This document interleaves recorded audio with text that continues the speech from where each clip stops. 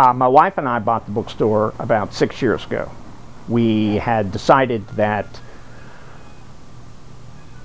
because we didn't have any kids, that we wanted to do something we liked doing rather than doing something that was making a living for us. Although this store does make a living for us. So about 6 years ago, we had that discussion, and it just so happened that that weekend, my wife saw in the paper this bookstore for sale. And, you know, we'd always talked about, oh, it'd be great to own a bookstore. Wouldn't it be great to own a bookstore, you know? And I knew this bookstore because I had shopped here. I mean, not a lot, but I knew it. So we came over and we talked to the owners, and they explained everything, what they had. And, you know, it's a combination of collectible books, rare books, out-of-print books, and just used books. So it's a niche market.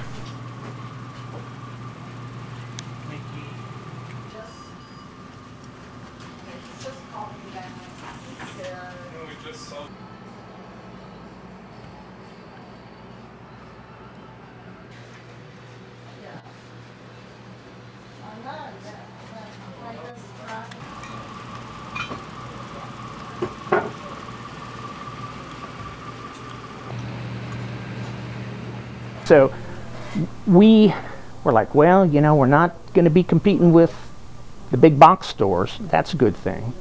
The store's been around for 20 years. It's Atlanta Vintage Books, and we were buying it lock, stock, and barrel. I mean, fully stocked, or so we thought. But so, you know, the price was right. It was something we could do, and we decided, you know what, we're doing it. If we don't, we'll regret it for the rest of our lives. And we have not regretted 1 minute. Thank you. Come back and see us. Yeah, I'll come back. There's a... Okay. We're open 7 days. Excellent. This is a great place. Well, great. Fantastic. Yeah. Yes. One of the first paperback. Oh, really? That's cool. Still one. You know, it's been tough at the beginning, but I have a number of old sayings, but one saying that I use is, hey, as long as I stay open, or the longer I stay open, the longer I stay open. I realized that downstairs you guys had a huge number of this aisle of like magazines. Yes. Is that, do you guys also sell magazines? That's part of what we call ephemera, right?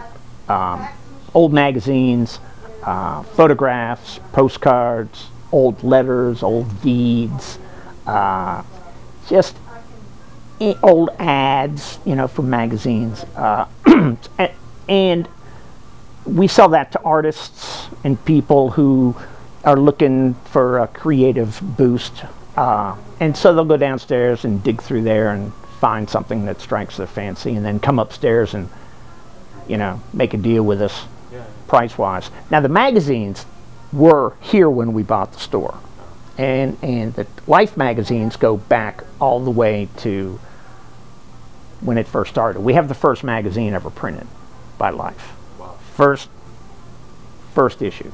And it's got a picture on the front of the Hoover Dam taken by Margaret Bork White. But yeah, it's been here. It'll be 25 years next year. Wow. Yeah. Yeah, that's a long time. Yeah. Right. Then went back to that, added in. Good. Then the show, the Indian boy showed him. It has a warehouse full of books. He did keep. Yeah. Yeah. I don't know how. Well, you know, interestingly enough, our sales have gone up every year since we've owned the store. And we happened to buy it. Of course, a year later, the economy goes into the tank, right? So we ran a sale, a 15% off sale for 2 years straight, right? It's all about rebuilding the customer base. The place has been here for so long that I think it's one of those things where, because it's been here so long, the people who used to shop here, they might have moved or died, you know, or And so the new people in town don't know about it, right? There's not a lot of money for advertising. So it's all about rebuilding the customer base. And we actually do more business in the store than we do online. Yeah, they both have 22 front pages. I thought so. I just put them out. We'll give you, they're all good titles, so we'll give you 50 cents. Okay. Okay. So you need some paper, Dan? I got it. Yeah. We have 2 employees, and you know, it's kind of like Cheers without the beer. It's a place for people to come to and hang out, shoot the breeze. You know, that woman that you saw earlier, Benita. I mean, she's shopped here for 20 years. People that come in here, truly, I mean, we get a lot of repeat customers because most people do love this store, you know. And then can't forget the cats too. Mention that we do have the 5 cats, and we got a lot of people that are really interested in the lives of the cats that we have. You know, they're fascinated. How the cats do it, and they come in and they pet the cats and all that other stuff. It's incredible. I mean, it's a very open, comfortable environment. I won't say we planned it. We didn't plan on having 5 cats. A good friend of ours had a cat that she needed to get a home for. She had found the cat in the engine compartment of her husband's car, right? And so she adopted him. Now, she's an old friend of ours, but her cat and her dog didn't get along with this new cat. So she was like, I got to find a place. So she brought us Boo, right? So he was the first one. And then with the crowd out here, and there's maybe 15 total between the front and the back, but there's been double that amount, right? But we've gotten 25 cats adopted over 6 years. Wow. Did you come here as a customer before, or? Yeah, actually, I came here for a couple of years. I was actually coming in here and just, hanging out, just hanging out and talking to Bob and all that. And They go, you're not supposed to be here. You're supposed to be at radiology. I said, where's radiology? And they were like, well, it's really rich. And I'm like, the way I went, it was a blank. It was a, and so I turned around and I walked back into the original place. And the guy looks up at me and he's like, what happened? And I'm like, I went to vascular. They told me I wasn't supposed to be there. I was supposed to be in radiology. I went to radiology. They told me I wasn't supposed to be there. I was supposed to be somewhere else. No. And he goes, wait a minute. No. Let me look at this. No. And he's on the phone. Like, Don't tell me that was where you're supposed to be. that was where I was supposed to be.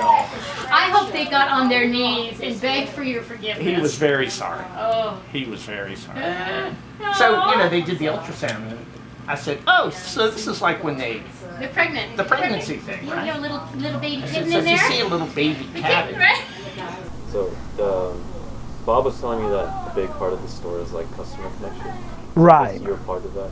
Yeah, exactly. Yeah, talking to people, interaction and all that. People got ideas, and they sound them out with us, and we talk to them. I think the people working at the store are the key. Friendly, knowledgeable, make you feel welcome, pay attention to you. And because buying a book is not like buying a can of beans at the grocery store. And I really think that Borders and Barnes & Noble, the big box stores, it's a natural function of business. The bigger you get to try to mass produce things and simplify things. It's about, helping them find what it is they're looking for, and they may not even know.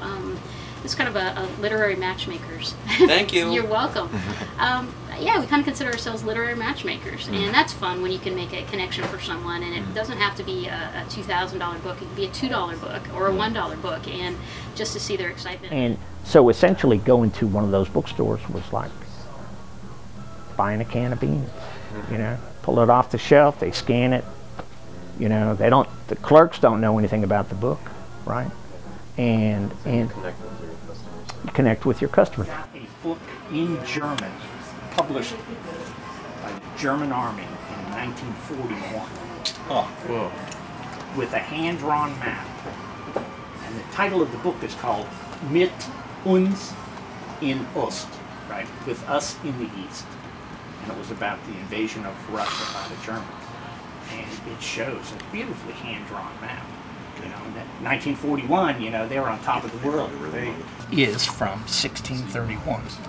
That is so crazy. So are they missing that that book in the... Probably not. You know, it's been rebound, right? Okay. I'm amazed it just looks so precise. Oh my god. Back in the farther is another 2 big rooms that are arts, entertainment, architecture, and music. This half we have vintage and children's, and then we have modern class, kind of modern books against the wall. In that corner, you're going to find religion and metaphysics and literary biography. That's where our stairs are back in the to. Down the stairs, $2 paperbacks, $4 paperbacks. Then another probably 16 different areas, anywhere from medical to business to psychology to gardening, pets, technology. Yeah, just more of that stuff. So, and then, Would you say the classics were? I used to take a friend here for about a year who had a brain tumor, and but I used to drive him around a lot. He loved bookstores, so I took him here, and he kind of found a home here, and before long I was employed here. So. Oh, okay. So you were a customer here before you worked here? Oh, okay. How's it like working here? Like, is it? It's probably one of I love working here. Bob and Jan are so good to work for. Very laid back, but you always find things here that you never knew were here. When Queen Mary was burning everyone at the stake who wouldn't convert to Catholicism, John Calvin and a number of his friends took off out of England and went to Geneva, Switzerland, and they translated the Bible out of Greek and Hebrew. Wow. And this is considered the first, if not one of the first, if not the first, study Bible, because you see it has commentary. Wow. Yeah. I don't know if John is like kind of shy about being things. So when is this from? I'm sure what is this? I'm sorry. It's Stolen from the it's stolen from the Vatican Library. It's not really stolen from the Vatican Library. They have book sales. yeah, they had the library, the Vatican Library had a book sale, and this was for sale. What makes us different? It really is. We feel a sense of community. You know, everyone who comes in, you know, whether they're from another state or another country or just local, you know, they become, you know, we kind of create stories with them. I mean, yeah, they still follow us for a long time, and you know, you're never sure who's going to walk in through the door, but it's always an interesting surprise. An uncle of mine bought a boat at an auction. He lives down in Richmond Hill. You learn a lot. We've tinkered around with it for 2 days, and we thought we had it seaworthy. And it had 2 engines on it, you know, so we thought, you know, we'll go out to sea, you know, it was like 5 in the afternoon. We'll go out to sea, you know, for a few miles and just try it out. Well, we got out there a few miles, you know.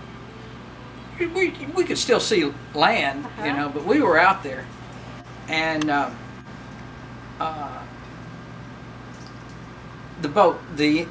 both engines quit.